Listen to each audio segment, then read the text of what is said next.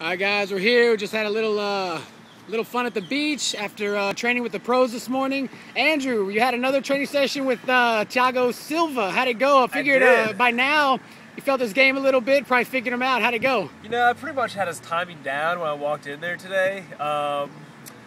Turns out he might have been kind of easing up with me the last time we went, because today they had some camera crews in there, and, you know, we're filming him, so turned it up a notch.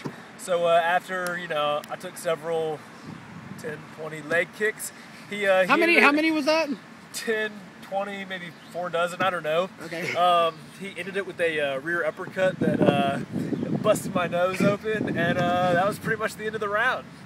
That's stuff, yeah. that sounds exciting. How are you feeling physically? You know, are you feeling like good, like ready to go again? How's the body feeling? I feel fine. My leg hasn't started locking up yet. I'll probably save that for tomorrow. Nose is a little busted up, but so far I feel good. Cardio kind of like finally reached that point where I can go, you know, several 5-minute rounds in a row. So I'm good to go. Good deal, good deal. What are your thoughts overall of your training experience here at in Florida ATT? Dude, it was awesome. I recommend, like, anytime pre-fight getting out here. I'd love to get out here for 2 weeks or something even longer.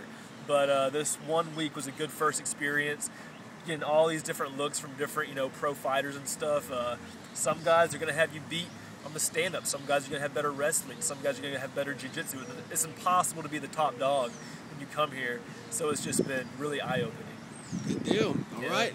Well, one more day of training, and then we're headed back home. You going to take some time off, or you got a fight? You got a fight coming up. What's your last-minute preparations for your fight? So probably go home. I imagine my leg's going to be pretty bad for the next couple of days. What happened to your leg exactly? I got kicked a lot into my leg. Like four dozen? Check those kicks. Yeah.